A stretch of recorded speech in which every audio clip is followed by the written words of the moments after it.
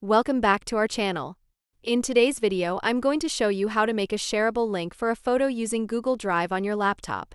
It's super easy, and in just a few steps you'll be able to share any photo with anyone by just sending them a link. First, let's open Google Drive in your web browser. Just go to drive.google.com and log into your Google account if you haven't already. Now that we're inside Google Drive, you'll want to upload the photo you want to share.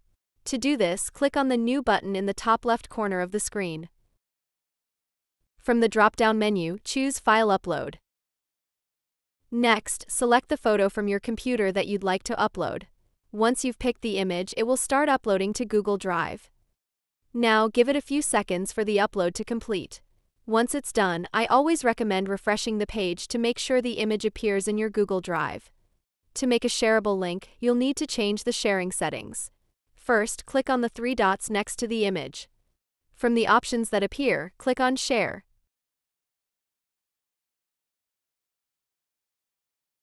A new window will pop up. In this window, look for the section that says General Access. Right now, it's probably set to Restricted. To allow anyone with the link to see your photo, click on the drop-down and change it to Anyone with the link. Now that the access is set, just click on Copy Link. The link is ready to go. I'm going to test it out by pasting the link into an incognito window. And there it is. The photo is visible to anyone who has this link. That's it.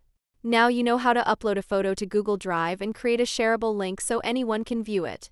If you found this tutorial helpful, be sure to give it a thumbs up, and don't forget to subscribe for more easy tech tutorials.